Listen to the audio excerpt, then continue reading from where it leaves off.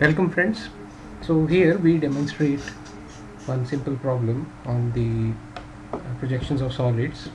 So particularly in this case we have the axis of the solid inclined to VP.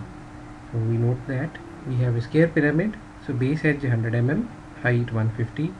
So this information is sufficient for fixing the geometry of the square pyramid. It is resting on one of its base corners on the ground, so with the axis as mentioned earlier inclined at 60 degree to VP, and it is parallel to HP.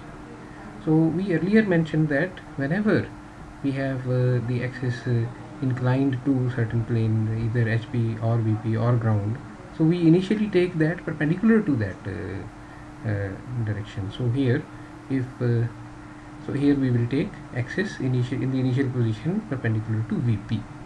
So if the axis is perpendicular to VP, that means its front view will have the true shape of the base. So now note about the initial position. So here it has to finally rest on a base corner on the ground. So if it has to rest on the base corner on the ground, we will take a symmetric position. So let us first locate the base as will be visible. So base will be visible as a true shape in the front view. So let us draw it in the front view, which is below XY line and lying on ground. So let us locate the front view. So we will have polygon with 4 sides, so and edge method, and what should be the edge size? It is 100 mm, so 4 grid spaces we take, and then we rotate it so that it is at present whole of the base edges in ground, so it has to be only one corner has to be on the ground, so that is why we rotate it. So we rotate it by 45 degrees so that this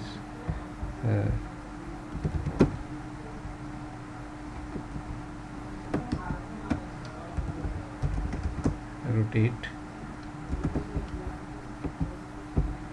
this figure by 45 degrees. So that is how we get the initial position.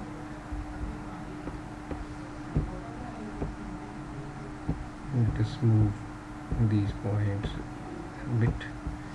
Now here we have to draw the solid. So this is just the base. So the slant edges of the solid, so they also will be visible because the apex, you note the last sentence, apex is towards the observer, so apex will be visible from this position to this position. So this apex is visible. The apex is visible, and in the top view also you note the apex will be towards the observer. That means apex will be towards us or towards the front view. So first we target the base. So base will be visible like this, and for the apex, so we know its height is 150. That means 1 2 3 4 5 6 grid spaces we have to take. So 1 2 3 4 1 2 3 4 5 6 from this point, ortho off, and we have to reach this point. Similar way again we have to connect it on the other side also. So slant edges we complete. So we have one more slant edge, that is just in the middle. This is how you will have the solid looking like. So we can trim the extra portion of the line, and this is exactly what you will see in the initial position. So in the final position, so we have to make the axis 60 degree. In the current position, axis is at 90 degree to VP, that is visible in the top view. So any inclination with VP will be visible in the top view. So here this is inclined at 90 degree, so we have to incline it at 60 degree. So what we do, initially we copy it,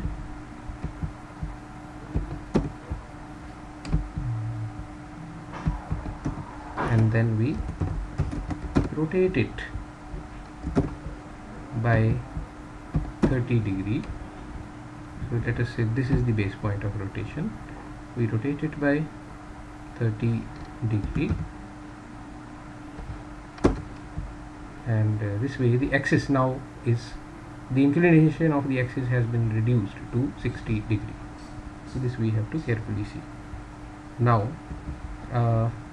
we may need labeling, because we have to transfer the points.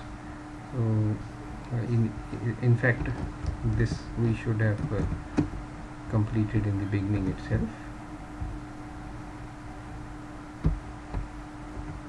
Specify the height, rotation, context. Let us say this I say as A dash, this is B dash, this is C dash, this is D dash, and this is the apex, which is O dash. Apex in the top view is simply O, and this point is corresponding to C, this point is B as well as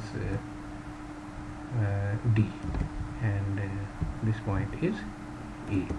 Similar way, so we have A, B and D, and we have C here, and we have O points. So now, so point to point we have to draw the verticals and the horizontals. So for point O, we will draw the horizontal and the vertical from O and O dash like this. For horizontal, we can use F8 command. This is the intersection gives the new O dash. So intersection is the new O dash, and next is the point C, let us say. So for point C, so the location will be here. So this intersection for point B and D, so B and D both, this is one vertical line, but for them the horizontal lines are more than one. So these locations are new positions of B dash and D dash. So new locations B dash and D dash are here, and this point was C dash, this point was C dash, and what about A? So the point A will come down like this. So this is A dash.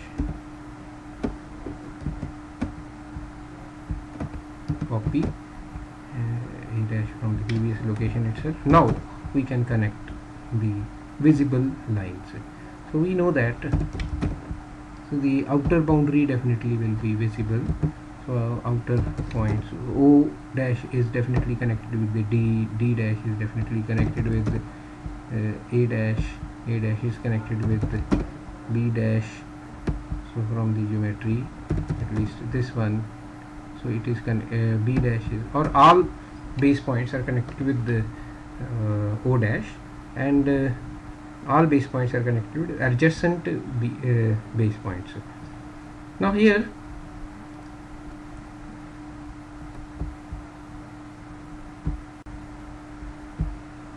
now the rest of the base edges are D dash, C dash and B dash, C dash. So they have not yet been connected, so we have to connect them also. So we see that they are hidden, so they actually are below the other features of the job, so below the solid, so they need to be converted to the standard way, that is cyan color. So D dash C dash and B dash C dash, so you can easily see even from the direction of viewing.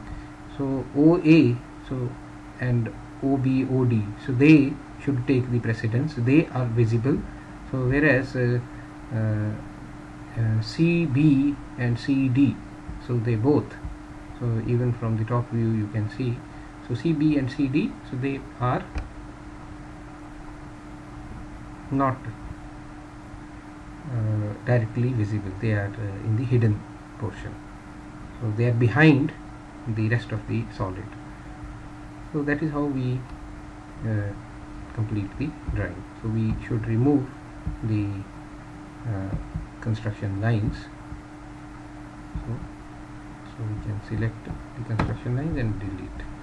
So one thing we have missed, so that is edge O dash and A dash, or A dash O dash, so this edge has to be there.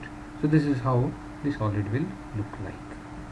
So there is one more hidden line from O dash C dash, O dash to C dash. That line, because it is overlapped by a visible solid line O dash A dash, so we don't need to show that. So this way we complete the drawing. Thank you.